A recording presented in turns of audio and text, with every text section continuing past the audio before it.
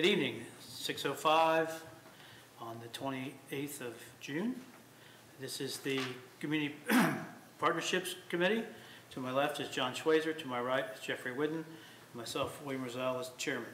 We are here to provide a recommendation to Council regarding amending the purchase agreement with the Staunton Grange to allow the Grange to have a sublease with a nonprofit organization.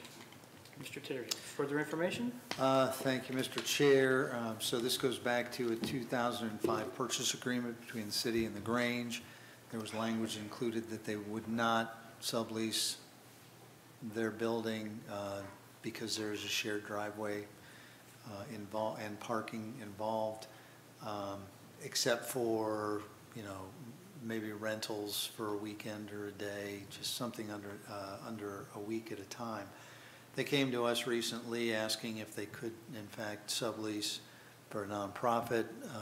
The law director looked it over, as well as the fire chief, and they did, in fact, feel that this would be fine, but it does require council to authorize an amendment to the contract.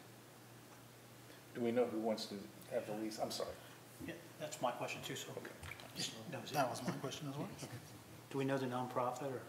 It's a Masonic temple. Oh, Okay.